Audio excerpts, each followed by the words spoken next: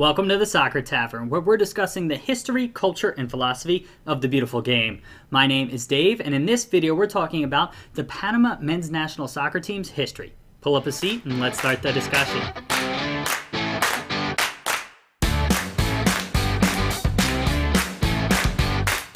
Panama is a country located on the very southern edge of Central America.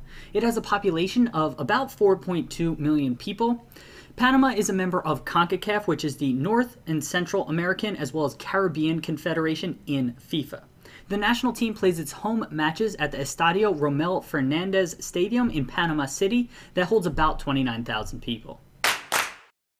The Panamanian Football Federation, or Federación Panameña de Fútbol, which is its official name in Spanish, is abbreviated as FEPAFUT. It was created in 1937, and due to the political and economic climate in Panama, the FEPAFUT was poorly organized until about the 1990s.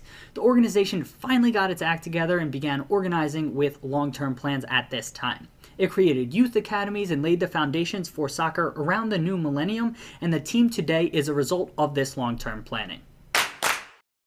The national team has two nicknames, Marea Roja and El Equipo Canalero. The Marea Roja nickname means the red tide. It comes from the country's kit color and the fact that it touches two oceans. And the other nickname means the canal team, which obviously comes from the important Panama Canal that is located in the country. The Panamanian Football Federation's crest is a shield with a soccer ball in the middle of it. The soccer ball comes from the sport that the federation governs. At the top of the shield is the abbreviation for the federation of FEPAFUT. In the background of the shield are the main elements of the national flag of Panama. The flag was created and adopted on July 4th, 1904. The blue and red colors symbolize the two main political parties in the country, with the white symbolizing peace between them. And the stars were inspired by the United States after the U.S. supported Panama's independence movement from Colombia in the early 20th century. Lastly, I'm not exactly sure about the wreath-looking thing under the crest, so if you happen to have more details, please let us know in the comments section below the video. The country of Panama has appeared at one World Cup finals tournament, including the 2018 World Cup. The 2018 World Cup will be its debut tournament. So, however it does at the 2018 World Cup will be its best ever finish. From a continental competition perspective, Panama qualified for one CONCACAF championship and 8 CONCACAF Gold Cups. The CONCACAF Championship was the tournament played between 1963 and 1989 before it rebranded as the Gold Cup. Its best ever finish at a CONCACAF Championship came in 1963 when it made the group stage but was eliminated, and it came in second place in the CONCACAF Gold Cup on 2 occasions, once in 2005 and once in 2013. Panama qualified for the 2018 World Cup by coming in third place in the final round of CONCACAF World Cup qualifying. It has been placed in Group G for the 2018 World Cup group stage.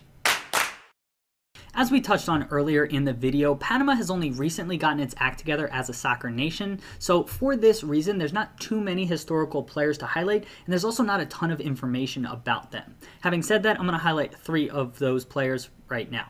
Romel Fernandez played for the Panamanian national team from the mid-1980s until his tragic death in 1993. He played club soccer in Spain's first and second division, working his way up to eventually sign for Valencia in 1991. He didn't have a great time in his one season with Valencia before a tragic car accident cut his life short on May 6, 1993. He was a very talented and could have gone on to become the best Panamanian player ever. The next 2 players I'd like to discuss are actually twins, Jorge and Julio Deli Valdez. Both had somewhat of a journeyman career playing all over the world, but Julio was slightly more successful. He played in Serie A, Ligue 1, and La Liga, scoring many goals along the way. Jorge played all over South America before making his way to Japan and having a brief stint in MLS in North America. Since retiring, the brothers have moved into coaching roles, often serving on the same staff. And for the 2018 World Cup squad, the star player is going to be Gabriel Gomez. He plays for Atletico Bucaramanga in Colombia. He's a strong, combative center midfielder. He'll be Panama's rock in the middle of the pitch.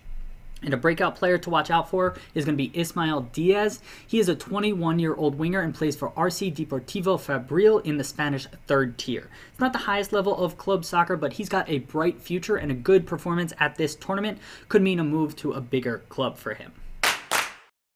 So Panama doesn't have any real rivals we were able to identify in our research. If you have any thoughts or suggestions on possible rivals, please let us know in the comment section below the video. Panama's all-time record appearance holder is Gabriel Gomez with 139 caps at time of recording. He's still an active player and likely to add to that tally. And the country's record goal scorer is Luis Tejada, who has 42 goals at time of recording. He is also still an active player and likely to add to that tally. And one last interesting fact for you about Panama.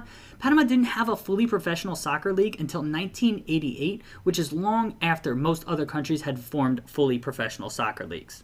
So there you have it, a bit of history on the Panamanian men's national soccer team. If you have anything else to add to the discussion, please let us know in the comment section below the video. Thanks for stopping by the Soccer Tavern. Hope to see you again soon. Cheers!